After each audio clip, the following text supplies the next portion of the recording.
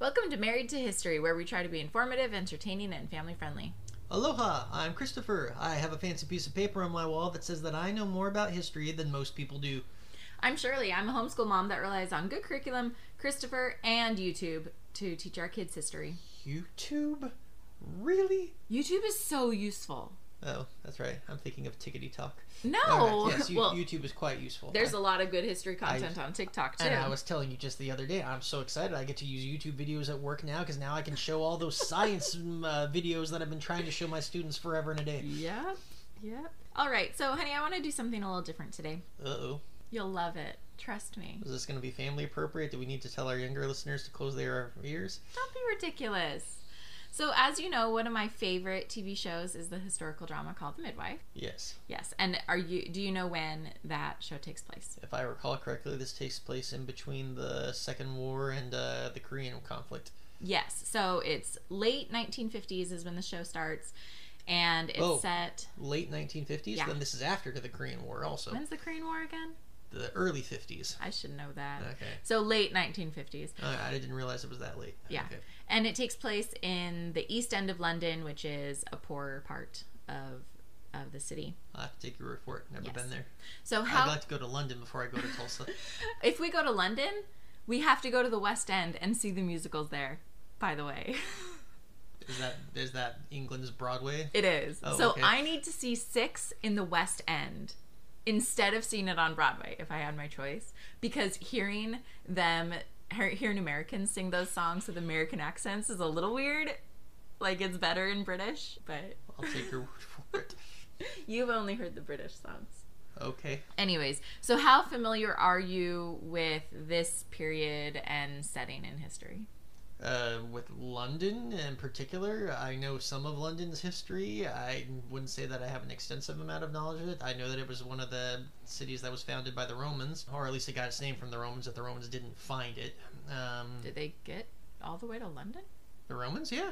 Where's Hadrian's Wall? In England. I It know, but separates like England and Scotland. north or south of London? North. Okay, well then Far there you go. That's all I needed to know. I don't know for sure if it divides England from Scotland, but in the days of the Roman Empire, it divided the Roman part of the island from the I knew that. the Celts and the Picts. And the Okay, northern that's part of the very island. far removed from the late 1950s, though. Yeah. And then I know some of the goings on of the late 1950s, but as far as specific to England or specific to that part of London, I doubt that I know anything too extensive. You would have to start talking, and then maybe I remember something. Okay. Well, instead of me just talking about that time period, we're going to watch an episode together. What? Yes. I did not agree to this. I cannot wait. I'm sorry, haven't I already watched that show with you the billion times? I don't know how much you've actually seen it, but we're just going to watch my favorite episode, which How is is this going season... to work on a podcast? Well, I'll explain. So we're going to watch season 4, episode 8, and this is my favorite episode for a couple reasons that will make sense when we watch it. Of course she is. Okay, she's the one I like. She's the best. Sister Monica Joan is the star of the show. Anyway, so we're going to watch it together, off mic, and I want you to take notes of just your impressions. I have to take notes? I mean, just so you... Fine, don't What take am I- notes. what am Keep I, a it in high your school head. kid? I'm the one that tells people to take notes. I haven't taken notes since, I don't know, it's been years. Anyways, so, and then we'll get back on the mic and just kind of talk a little bit about what we learned. Why are you doing this to me? Because it's my show. I thought it was ours. Oh, This is my that's show. right, I forget. I'm married, so nothing is ours. Everything is yours. That's the true. lie they tell men. That's true. It's only one episode. You can handle it. What, how many episodes have I watched with I you? don't know. I have watched so I don't many know. because you wanted me to. And you've probably seen this episode before. I mean, if you think you've watched several episodes, I probably made you sit down and watch this one before because it is so good. Mm-hmm. Okay. How are we gonna watch it? We don't have Netflix anymore. I just got it from the library. Oh. I got the DVD. And did you know that the DVD is the British release of the episodes? I did not know But that. Netflix has the American release of the episodes. So they cut a few random things to release in America on PBS. I think it was probably cut for time. But yeah, so there might be some things in this episode that I haven't seen before. But that's what we're going to do. Yay. All right, so... Am I at least going to get popcorn out of this? I suppose. Are you going to go make it for me? I do need to go to the store today. Well, we will be back, okay? To be continued.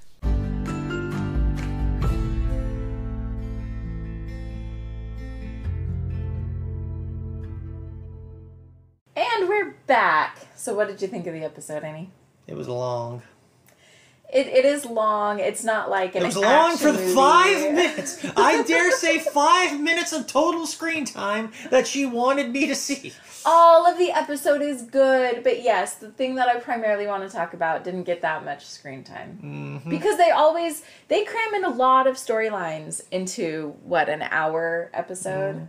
And don't get me wrong, it was all beautiful. I liked the episode. I'm fairly fond of the show, but not to the point where, I look forward to sitting down and watching it. I mean, this is hardly The Mandalorian we're talking about here. That's true. All right. So, of course, the part that I want to talk about is the mother who had hyperemesis gravidarum. Okay. Now, why would I like that episode, honey? Oh, so we're getting into some real recent history here. Now, I've told you, after the 50s, it kind of gets outside of my area of expertise here. But if I recall correctly, around about 2005 or so, there was a young woman who I was familiar with, who ended up, she was pregnant for the first time, and she had hyperemesis. And she was so weirded out by it. No, this doesn't make sense. Why is this happening? Why can't I hold anything down? And it got so bad we had to take her to the emergency room one time. And that's when she got diagnosed with something that we had never heard of before. Yep. And since then, she has been a self-proclaimed crusader of hyperemesis awareness. That is true. Not so much in recent years, because I haven't been pregnant for 10 years. But back when it was fresh in my mind, I was telling everyone I knew who was pregnant, if you're throwing up too much, it's not just morning sickness. So, yes, for those who haven't picked up on the subtleties yet, so we have 4 children. With the first 3, Shirley had hyperemesis. She was puking constantly. It was so bad. We had to take her to the emergency room on at least one occasion for each pregnancy, several for some of them. For number 2, it was... for number 3, I think we even had a nurse come into the house to take care of Shirley at bedside for a time. I had an IV in my arm in my bed at home for hydration. So when number 4 was coming along, which was quite unexpected, we were not expecting him. We were panicked because crud, she's going to go through it again, and it got worse. It was bad with number 1, it was worse with number 2, it was awful with number 3. So we're thinking, oh my goodness, Shirley's gonna die this time. And nothing. I had regular morning sickness. She was fine and dandy, not a problem in the world the entire time with number 4. That's probably why he's her favorite. He was a miracle baby. He's not a baby anymore. Yes. So it's called hyperemesis gravidarum, which literally just means too much puking during pregnancy. That's all it means. Cool. It's very I can see why they chose hyperemesis gravidarum instead. It sounds a lot cooler. Yeah, and we just always called it hyperemesis. I see a lot of people online just calling it HG. And some people might know about it because of Princess Kate. Or I guess, she's Princess Kate. Princess Kate? Catherine married William of England. Why are you giving me that blank stare? Oh, heir to the throne. Okay. Sorry, I believe it's been said before. I stopped caring about the royal family 250 years ago or such. Yes. Back in 1776. Yes. So, anyways, she experienced it. I don't know about all 3 of her pregnancies, but she definitely experienced it. She married. Isn't her husband George? Her son is George. Charles's sons are William and Harry. Oh, for some reason she married William. Okay, for some reason I was getting William and Harry mixed up. But then, apparently I didn't know that Harry was the name.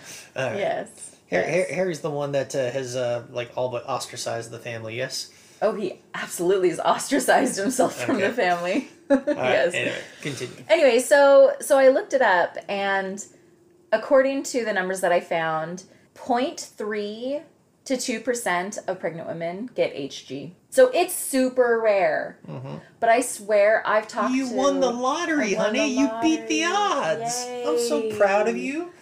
Now, if only you could do that for a monetary scale.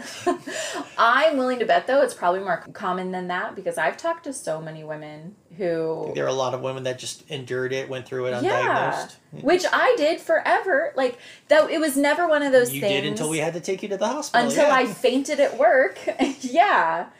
And that was one of those things in, like, the baby books, you know, pregnancy books that you're supposed to read while you're pregnant. I don't remember HG ever being mentioned. It would say, like, have a little blurb about morning sickness. Oh, eat some crackers when you wake up. That never worked. And it might have said, like, it should end after your first trimester, but it might go longer. If you do puke too much, talk to the doctor. That was it. But what is too much? I didn't know it was that bad until I literally fainted at work. So no one had ever told me that word before, or that was something that I should watch out for. So you were a victim of that age-old problem that continues to affect humanity to this day. Mm-hmm. The idea of, if you give up, you're a sissy. Instead of, no, recognize you have limits, and you're getting dangerously close to those limits. And I definitely wasn't a sissy.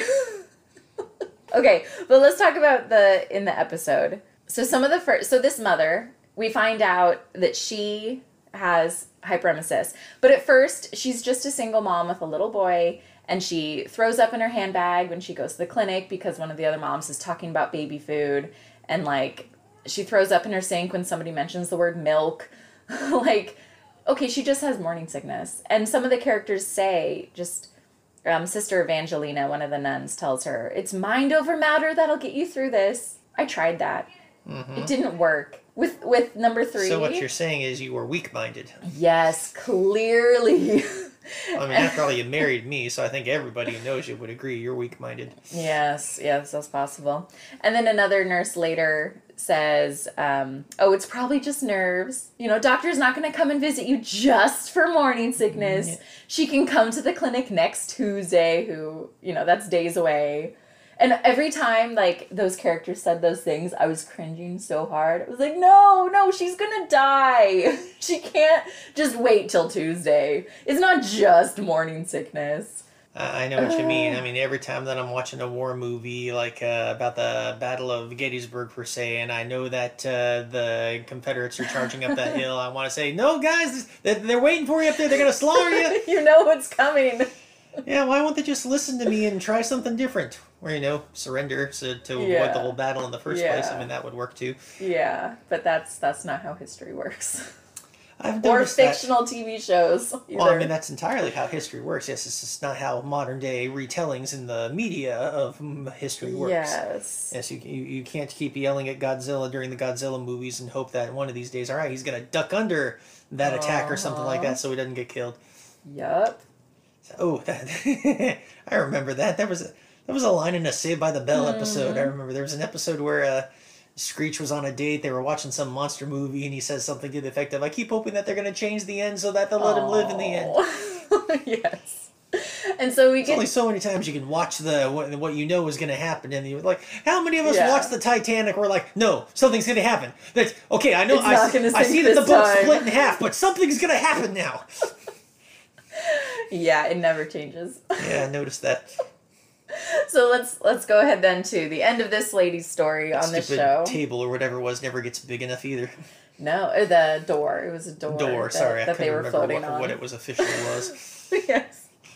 Okay, so this character's story in Call the Midwife. Mm-hmm. Okay, we get to the end of her story, and one of the nurses arranges for her child to be taken care of by a nursery and a foster care, and then we see her in the clinic. And I really, really wish that her storyline was larger, because we see her in the clinic one day looking like death after she had fainted at home. And then the next time we see her in the episode, she's happy and her boys come home and she's going home and everything's great. It would not have happened that fast. I mean, maybe. I don't know all that much about the medicine that they gave her, but it was weeks and weeks and weeks of torture. And I had modern medicine and IV hydration and it wasn't just one day of looking like death. No, honey, why are mothers so conceited? I mean, just because you went through this, you think that you know everything? I mean, like, you're so certain about that, oh, it can't have been that fast. I appreciate the realism in this show, and I wish that they'd given more realism to this particular storyline because it's my personal pet peeve, like my pet thing that I like to see. Did one of our friends say you're nothing but a mother? Yes. It's my only identity. Okay, so, and what was the big reveal at the end? What was the medicine they gave her? At the end of the episode, it is revealed that she is feeling so much better because they have given her a new type of drug. It's a miracle drug. Known as thalidomide.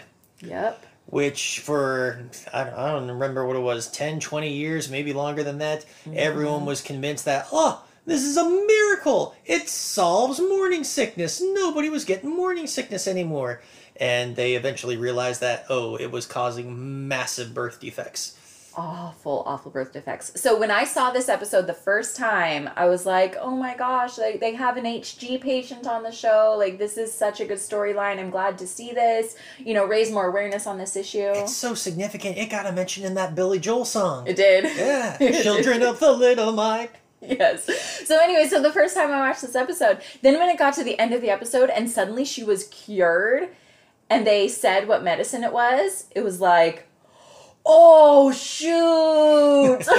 Like, I know you don't know what this is, but Pikashu's shocked face is a meme. That was me. Well, I don't have that, yes. I'm familiar with the concept of something that the characters don't. Yeah, and I had no clue what thalidomide was. All I knew was from the Billy Joel song, and then I knew that it was in the Billy Joel song because it was a drug that created birth defects. I had no clue that it was associated with morning sickness or HG. At all. So then when they put it together and they said that word, I was like, holy crap! And that was the series finale. Not series. The season finale. In the UK, they call each season a series. Oh. It was the season finale. And so it's like, oh no, I know they're going to have babies with birth defects in the next season. And they did. We don't see this mom again, but we see another mom and we follow her story for a couple episodes.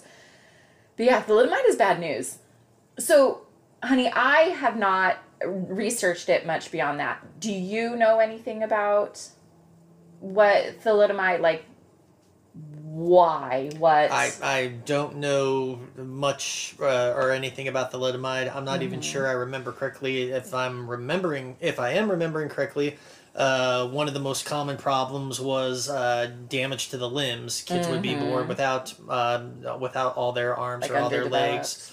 But that's the only thing that I recall. Yeah. It's not something that I've researched heavily. Right. So just suffice it to say, it was awful, and it eventually got banned and just pulled from the shelves.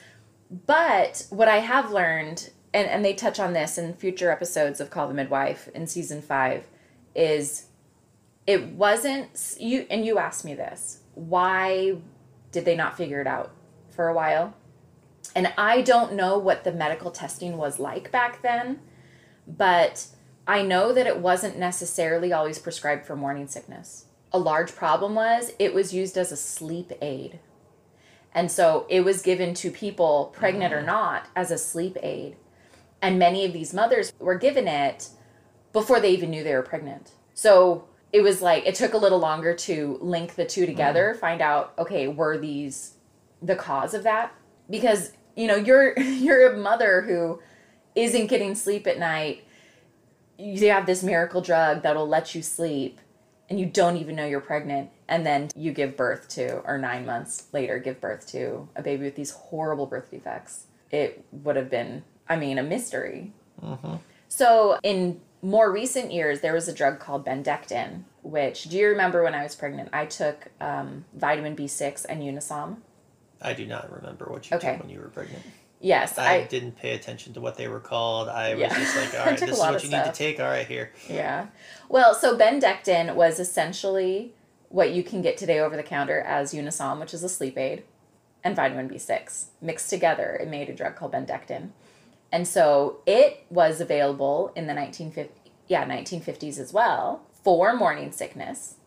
And in the 80s, I think, it was pulled from the shelf after, it was 83. 1983, Bendectin was removed from the shelf by the manufacturer because they had gotten so many lawsuits by people claiming that this new morning sickness drug, well, not new by that time, it was 30 years old, that this was causing birth defects, same as thalidomide. And people panicked because of the history with thalidomide. And so the manufacturer just pulled it from the shelves. Now, I haven't done much research on it recently, but from what I've seen, it wasn't true. There was no link. But there was so much fear because of what had happened in the past that they just pulled it. So when I was pregnant... I dare say fear more than anything else has caused many travesties, small and grand, in history. Yeah. So when I was pregnant in the 2000s, everyone knew about this. Like, word went around among pregnant women, just take half a Unisom and a vitamin B6, and that'll help with morning sickness. So I did it. It didn't help enough, but it was something, especially when my good medicines were so expensive and hard to get prescribed. Mm-hmm. So, yeah. And then the company gave it a new name and started reselling it in 2015, I think. So that's recent. Yeah. Yeah. It took them that long to release it back onto the market because there's just, you don't mess around with drugs and birth defects. We cannot afford to take any risks. But, in the meantime, women are suffering because they have nothing that they can do. So the drugs that the good ones that I ended up taking, of course, were Phenergan, Zofran, and Reglan during the 3 pregnancies. They gave me a different drug every time. And even those, it's off-label to give it to pregnant women. The label says, you can only give this to pregnant women if the risks or the benefit clearly outweighs the risk, because there's never zero risk with taking medicine, especially while you're pregnant. Mm-hmm. But yeah, I could have died. I'd say that's a big risk, and the benefit of maybe having a baby with one less limb was worth it. It's scary to have to make that decision. We would have still loved the baby, and if you had died, we had life insurance on you, so... Oh, thank you. Thank you for that. We would have gotten along. That's great. Thank you. I love to hear that. Do you still have life insurance? I don't think so. I'm going to have to fix that before January. Why January? What are you doing? No reason. You're the worst. It's a good thing to do before the next tax season. Yeah, that's it. You're the worst. What? What did I say? It's a good idea to do things before the next tax season. Am I wrong? No, you're not wrong. Here we go. You're not wrong. Okay, so the last thing that I want to talk about from this episode is mask wearing. Do you know the history of doctors and nurses wearing masks? I do not know the history of doctors and nurses wearing masks.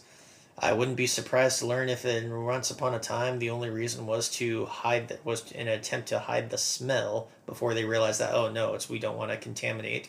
Oh, that's possible. I don't know. Oh, that's interesting. Because I seem to recall reading accounts of...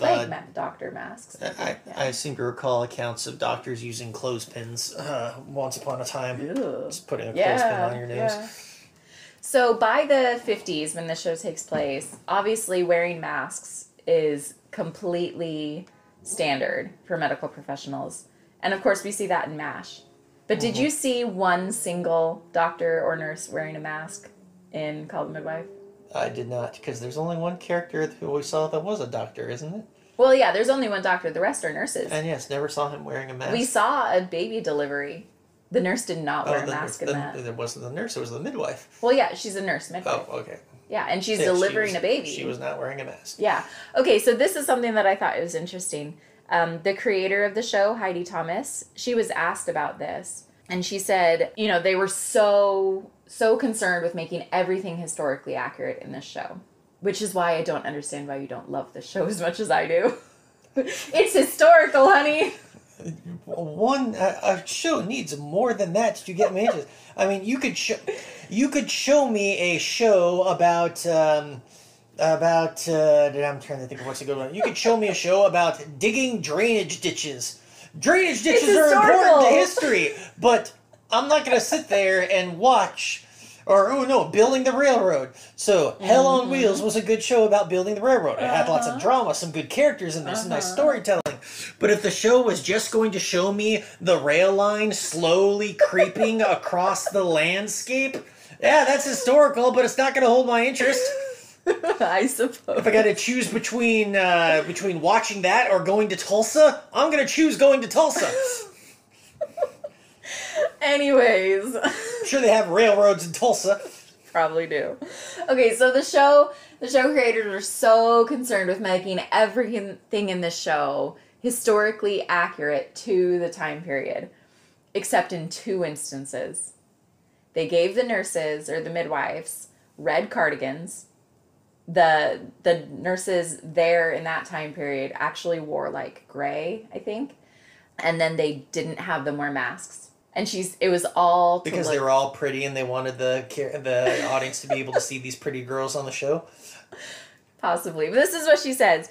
You have to make things work on television. Midwives would always wear a mask. The rule was at any point where the genitals of the mother were exposed. So sometimes even the clinic situation, the midwife would always wear a mask when handling a newborn for an extended period of time.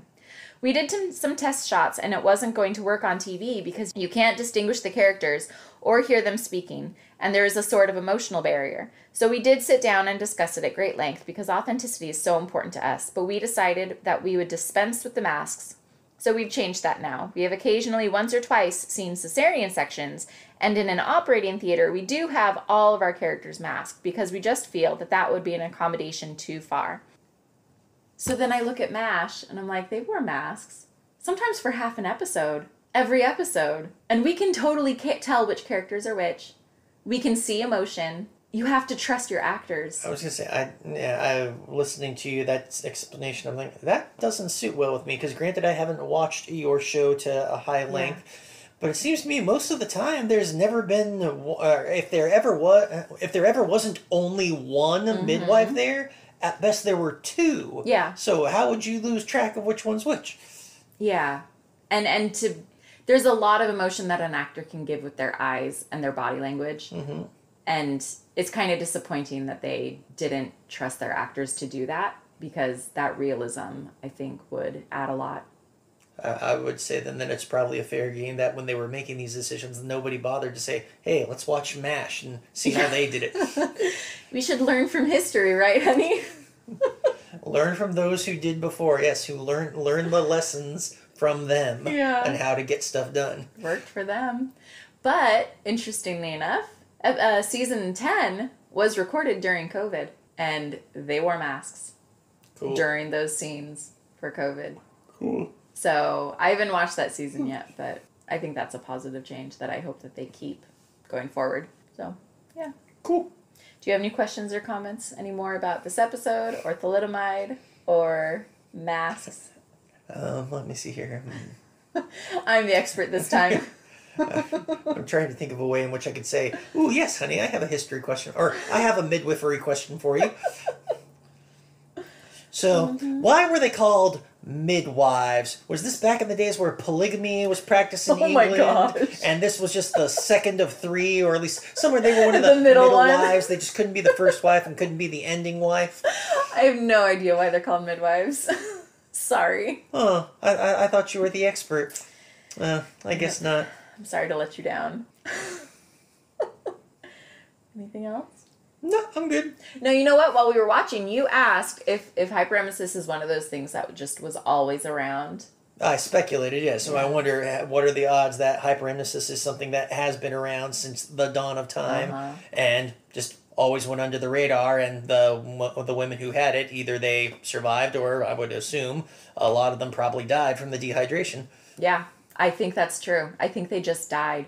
It's not caused by a bacteria or virus that has mutated and, come about in recent generations.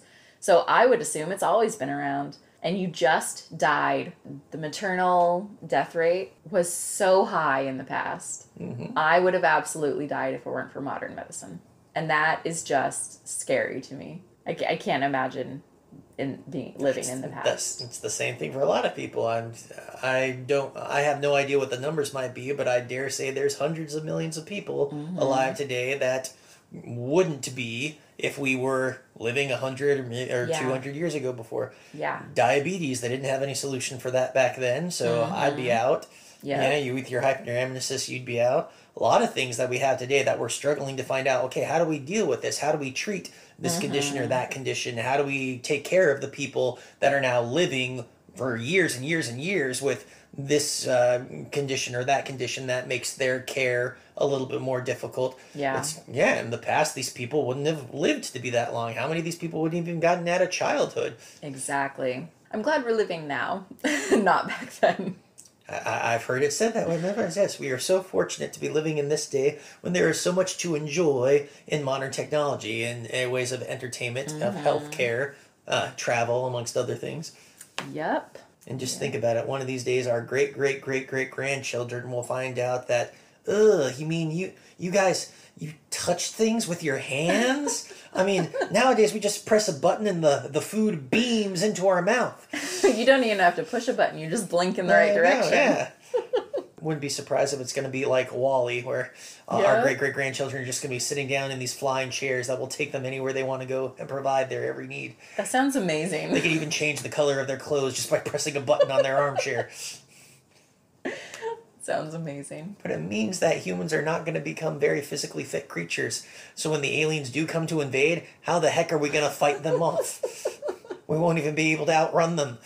I guess that's something to consider. But we don't need to outrun them if our chairs are fast enough. Not if they use an EMP weapon. Then we're literally just going to be meat blobs lying there, waiting for them to come along and do whatever. That's a lovely thought. I just got done watching a sci-fi horror movie with my children, so yeah, this is where my brain's going. Yeah, that makes sense. All right. I think that's all I have to ramble about today. We'll end it there. So was this about history? It's historical. We talked about history. All right. Okay, let me tell you the history of masks because I asked you the question and I didn't elaborate on it. I did not ask you a history question about masks. They didn't wear masks I did not ask you a question. You are not allowed to say anything because I did not ask you a question. How many times have you said things that I didn't ask questions about? I don't know what you're talking about, and this isn't about me. Okay. They didn't even wear masks in surgery until germ theory was fully accepted. And germ theory is relatively new in the grand scheme of things. Yes. And like back before germ theory was fully accepted, doctors would wear the same nasty apron all day. Yep. Covered in blood. The more covered in blood and gore and feces it is, the better doctor you are. So they would go and do like an autopsy or something and just get nasty and then go deliver a baby and then go, I wonder why so many moms are dying after childbirth. And they didn't understand it. And to suggest that it was the doctor's fault that was introducing germs to the mother and baby, that was unacceptable. A major insult. You can't suggest such a thing. The man who suggested it, who was like trying to like fix all this, he was laughed out of the profession. So what I'm hearing from you is that doctors don't like it when they're being told that they're wrong, and they dig in and get really stubborn, saying, how dare you imply that I'm wrong or that I don't know what I'm doing. Most people dig in when you're told that they're wrong. There's nothing about that kind of an argument going on with doctors today at all.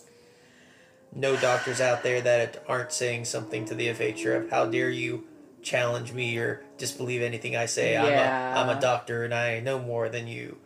Yes, yes. That's what you meant to imply, right? It's not the direction I was heading, but sure. I love you. Yep. And I love teasing you about how I swear you're becoming more and more of an anti-vaxxer I'm every day. literally not, though. I'm the least anti-vax person you'll ever meet. You know that, and I know that. But some of the things you say you are more slandering and more. me. The things you're saying, though, more and more sound a lot more like anti-vaxxer. I've never said... You are making crap up. You're saying the things that kind of go along that one can infer from the message that you're trying. You're twisting my words to make it sound like that. If that's what you want to call it, all right. You're the worst and I hate you. You love me. I'm the best thing that ever happened to you. I have In never... the immortal words of Miracle Max, you never had it so good. I have never twisted your words. Ever. Mm-hmm.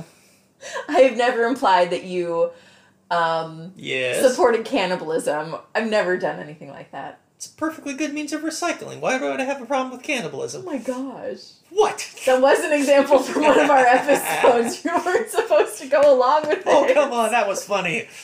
You take all the fun out of it. Oh, I'm sorry if I'm better at this game than you are. Don't hate the player. Hate the game. I'll just hate you instead. All right, we're done. Are we? We're done. Thank you for listening. If you'd Wait, like... done like we're done or that this episode is done? If you liked what you heard, then please subscribe, tell your friends, and leave us a 5-star review. If you'd like to hear a future episode with more information about today's topic, contact us on Gmail, Facebook, Instagram, or TikTok at Married to History Pod, or tune in to the latest episodes of Call of the Midwife. Wait, no, it's not Call of the Midwife, it's Call the Midwife, right? You gave a plug to my favorite show. Yes, Call Because the if they want to learn more about today's episode, they might as well watch the show, shouldn't they? That's true. You should. There you go. Everyone should watch Call the Midwife. Be wary of Trixie, though. She's a trickster. I love Trixie, and she had a good storyline in this episode, too, that we didn't even talk about. Yes, but isn't she tricky? She's not tricky. That's stupid. I thought she was tricky. No, but I don't know what you even mean. Also, please contact us if you have a silly question idea or if there's something from history that you would love to learn about. Just be sure to specify in your message if it's a silly or serious, because we don't want to treat a genuine quest for knowledge as a joke.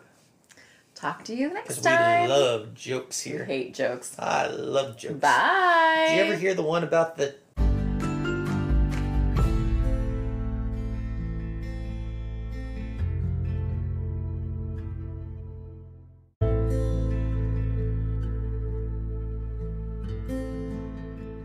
Matt Monroe. Looks like that's the singer of Portrait of My Love. I bet he doesn't exist. Oh, they just stole Frank's voice. Slapped They a different don't name do on it so that. that they can say that. No, that wasn't Frank. They always use songs from the year. Yes, they do. Look, that's him. Okay. Yeah, so they found a picture of him.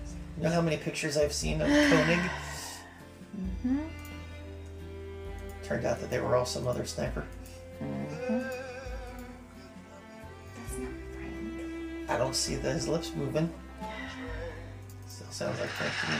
Here you go. This is a live performance. Can't see him. They gonna zoom in?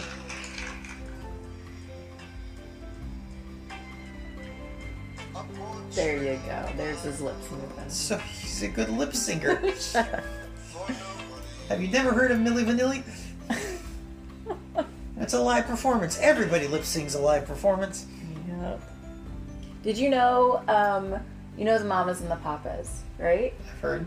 Okay, they were on, I want to say it's the Ed Sullivan Show, but it might have been something else. And they were told, you have to lip sync. Like, they had backing tracks. They weren't allowed to sing live. So one of the members of the group, she fully on peeled a banana and ate it during the performance. Like, she pretended to sing some of it, but occasionally she would just stop singing and take a bite.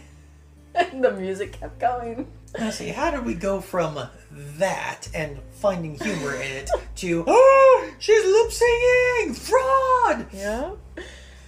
There's another one. I can't remember what group it is, but they were told that, they'd be using a backing track. And so the lead of the group told his drummer to not use drumsticks. So he's fully up there, you wouldn't notice unless you looked that he wasn't holding drumsticks. And again, it was in protest that they weren't allowed to perform live. I think it's awesome. Can't do these live performances. I mean, what if you screw up? It's going to embarrass us. It's so dumb.